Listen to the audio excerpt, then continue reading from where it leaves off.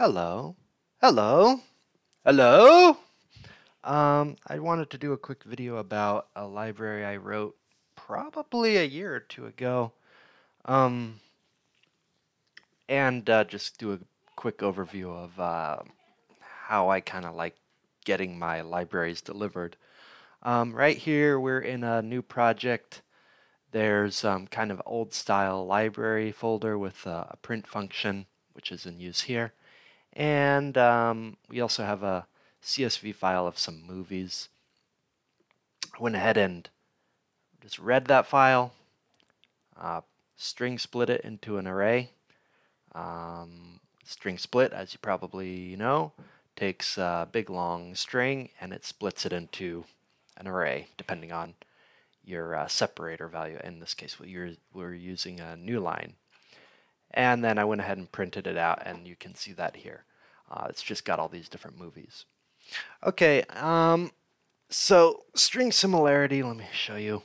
This is the page for it. I think there's a thread on the forums as well if you prefer that format, but it's pretty much the same information. I wrote this I got the idea for this library because I used a similar thing in JavaScript, and I was having a similar problem in AutoHotkey where I had user input and I needed to match it to other things, and that can get kind of hairy because the user might not type it correctly. They might have a extra character or something. And as you can see here, the library is called string-similarity, and the description is it finds a degree of similarity between two strings based on Dice's coefficient, which is mostly better than Levenshtein distance. Most of the libraries you'll see on the forums for AutoHotkey have to do with Levenshtein distance, but I kind of had struggles with that because a very small string is the Levenshtein distance can also be a small number, but then if I'm dealing with long movie names, the Levenshtein distance is going to be a big number with just a little typo or a missing word or something. So the one big thing I like about this library is that it gives me kind of a number between 0 and 1, 1 being a perfect match and 0 being completely different. And so you can kind of think of about it as a percentage, like it's a 0% match or it's a 100% match, and any number in between. For example, the difference between test and testing can be thought of as like a 67% match. Okay, so let's show you how to get it. If you prefer to download directly from GitHub or the forums, that option exists here, but for me it's just kind of time consuming to do it that way. So NPM is kind of, I feel, more modern and just the obvious choice these days. There's been a few attempts at package delivery with AutoHotkey, and I feel that they've all pretty much not gone anywhere. But this is pretty, it's not perfect, but, oh, I'm sorry. I thought I got that on our clipboard, but I guess not. What's it called? String similarity. Okay, so this is kind of separate from, I'm sorry to include two different tutorials in one video, but I thought this might be a perfect opportunity to do so. Anyways, NPM is kind of a package delivery thing, and it started out as like just JavaScript libraries, but now you can send anything there. They're owned by GitHub, so you know they're going to be around for a while. Okay, so we installed it, and what that did is just popped it in here. Now we can continue to read the documentation here, but we won't get much AutoHotkey highlighting because I don't know if this does any highlighting. So let's look at the same thing. It comes in here, and I think we should get some better highlighting here. Oh, maybe not. Okay, I thought we would, but I guess not.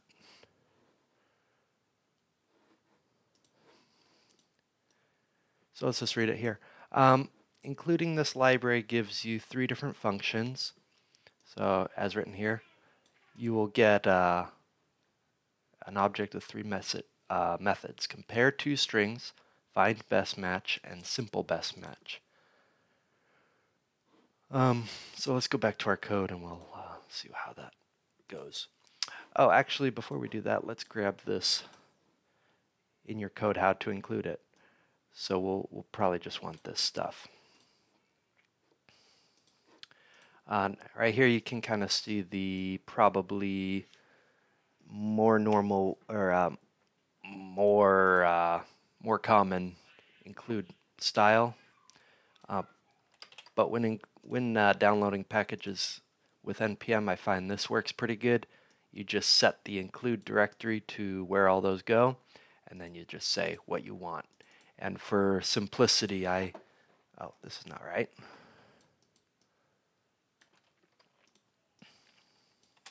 For simplicity, I just call them all export.AutoHotkey. That way it's, you know where to find it.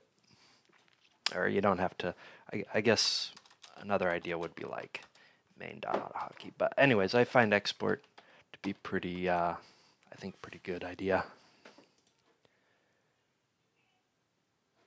Okay, so it's just that we're just including this library, which is, just a class definition. Okay, now, if you are not familiar with classes, they kind of need to be initialized. We also have one complication here. I'll just call it object string. I'll call it similarity, like that. And we'll just go new string similarity. Now, unfortunately, one thing I didn't really realize when I was writing this is classes don't allow for a dash in their name. So unfortunately, the library name doesn't match the object you get. That's my fault. I'm sorry. But it won't happen again. Okay, so now we should have this thing, and let's just give it a quick test here. We'll do a message box. What was it? Compare 2 strings. And look at that. The IDE even picks it up. I don't really know how that works. We're using here, what's this called? Microsoft Code, Visual Studio Code. We'll just do a quick test versus testing. And we should get that back that .67.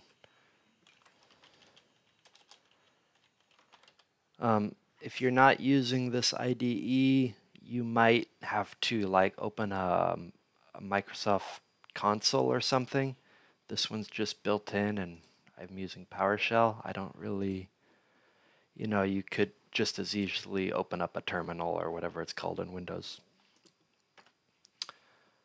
Oh, I'm sorry. What happened there? Okay. Let me show you. It popped up on. I have my other main window is over there, so I might have to drag them over here. But we got that 67 like we were expecting. So okay, the class is included in the project and working. So that's kind of how that works. I went ahead, like I said, we've got this array of movies, and just for example, I just want to go through kind of some of the methods. We have what? Compare 2 strings. What was it? Object. Compare 2 strings, and the other one is called find best match or something, yeah. And then the last one was called simple best match. So we already did that one kind of. It's pretty self-explanatory. It takes 2 strings. Find best match. It takes an array. Let's go see it.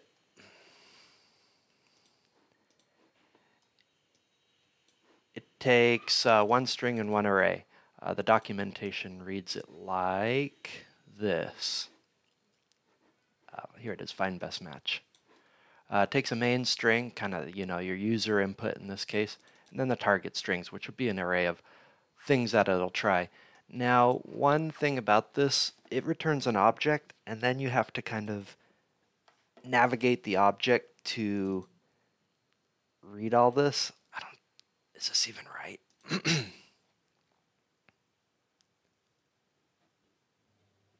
Yeah, so you'll have a, it'll return an object, and in that object is a property or element called ratings, and then inside that is another array. And I thought, well, that's nice, but wouldn't it be so much nicer if we could just say, hey, what's the best match in this whole thing? Now you will get this best match property, which has the target and the rating. But wouldn't it be wouldn't it be so nice if we could just get which one matches the best? And that's when I wrote this simple best match, which the same as before, takes a main string, which is a string, and then it also takes what you might be interested in, which as an array, which is an array of strings. So we'll try it real quick. For the example here, I wrote a string, the user input. Let's just say they did Benjamin Button, and just to make it hard, let's say they didn't know how to spell Benjamin, and they put it like that. Or maybe they just did a mistake. Or maybe they forgot one T. So let's see how that does. And we're just gonna, let's see, we'll put the user input, and then the array of movies, which is an array of strings, is this. So let's put that in, and we'll just print, whoops, we'll just print whatever it gives back. Let's comment this out because it'll probably be mad about no parameters. So let's see what that does. Do we have any returns? I guess not. Okay, so we got back this. This might be a little hard to read. Oh, you know what? It's rating every single move. Because we gave it a whole array, it's scoring every single movie in that list.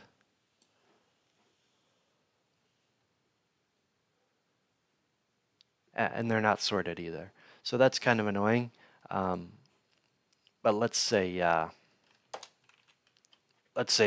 didn't know, and your project was, you're working on your project, and you get this, let's just call it a scored array or something.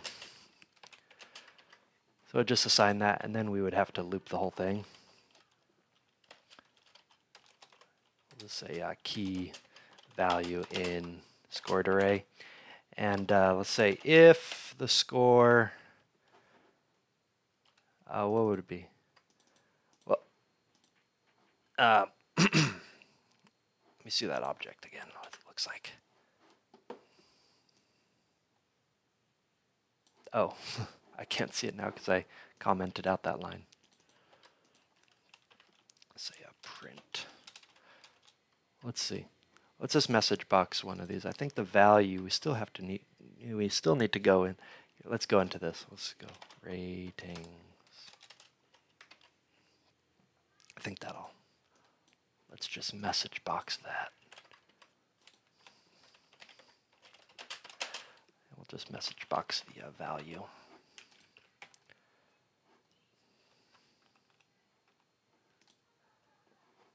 I didn't get what I was expecting. Let me just read that real quick. Ratings. Well,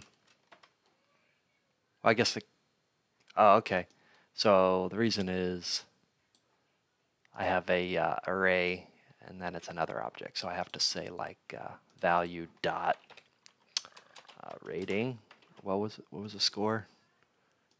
Yeah, the rating.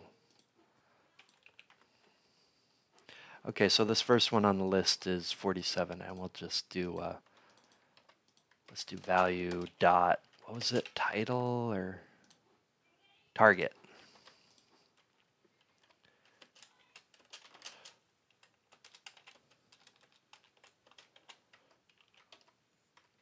Okay, so let's see what that looks like. Oh, okay, so maybe it is value dot target.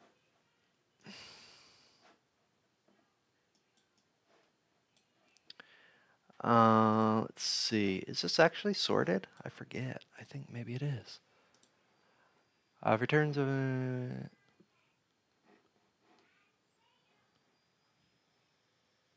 Nah, it's not sorted.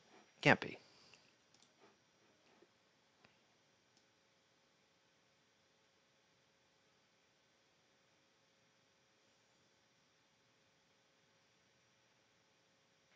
Sorry, one sec. There's a internal function here. I want to see where it's used. Yeah, it's only. Oh, okay. So it's only. Oh, okay. I think I know what's going on here.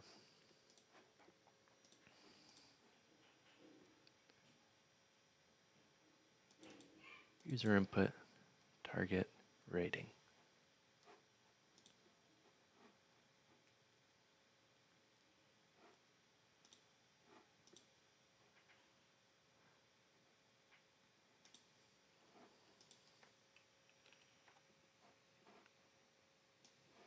I'm not sure why this is not The Curious Case of Benjamin Button isn't the first movie on the list, is it?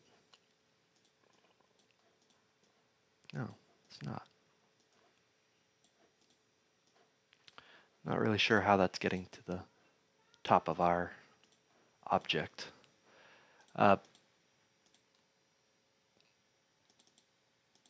Scored array ratings. Find best match. Well, anyways, it's going to loop through the entire ratings object and give you each one. So let me just go through that a little bit and we'll see.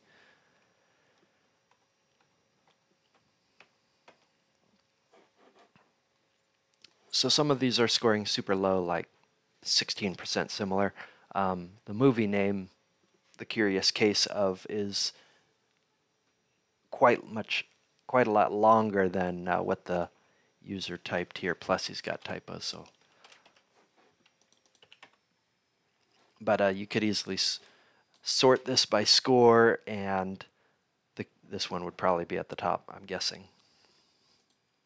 I'm just going through here. This one's scoring is 2. They're all kind of scoring in the 20% or lower area.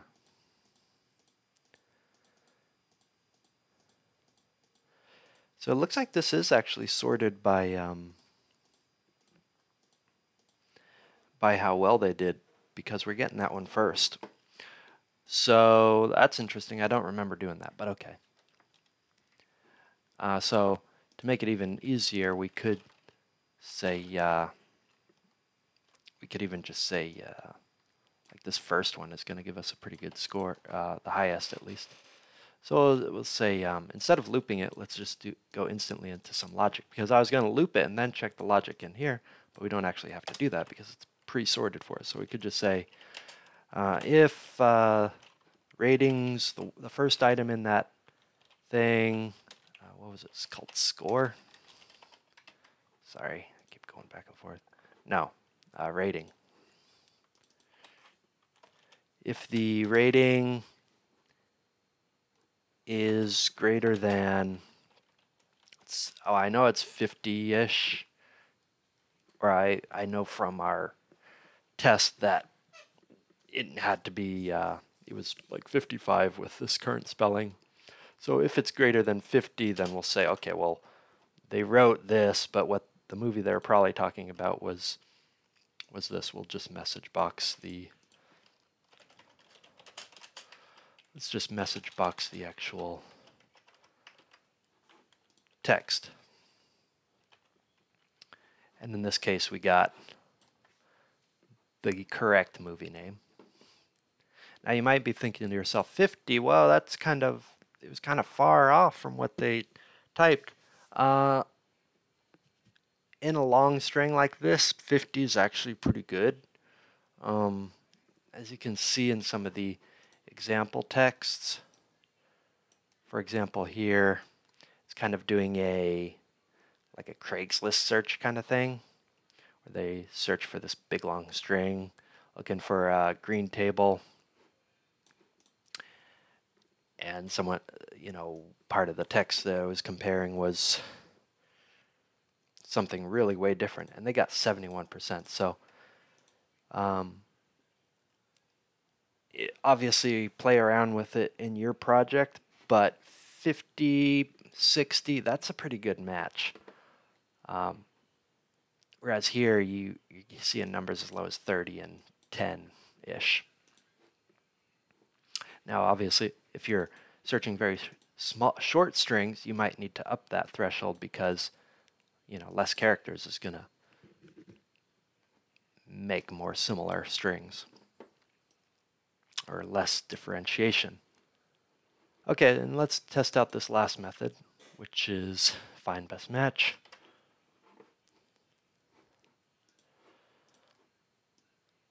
So we'll try that simple. Oh, I'm sorry. We just did find best match. We'll do a similar thing with the user input.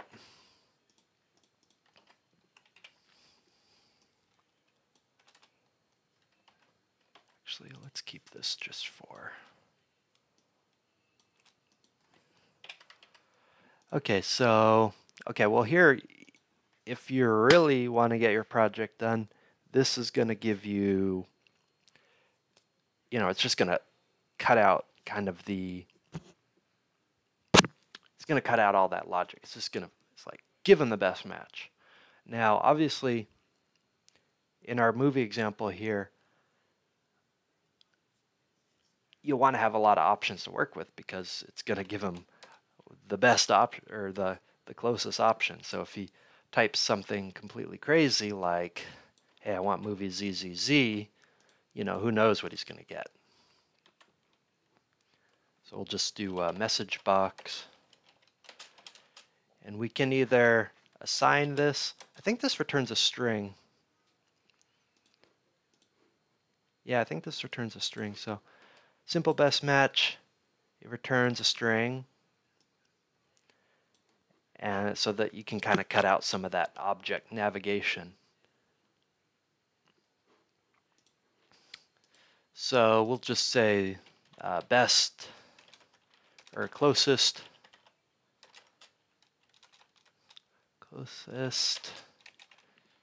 movie match. So you can just assign it as an object, or if you're using it anywhere, you could obviously just message box that call. So let's go ahead and see what this gives us. Let me do it. Well, it gave us this. I never saw this movie, but Zach and Miri make a porno. Because obviously there's a couple of Z's in there. What was it? Oh, Zach. Maybe it's just the Z and Zach. Let's see if we can get a more interesting example. Like, let's do all. Well, I guess I was trying to do all M's. There it is. Or how about this? HMM.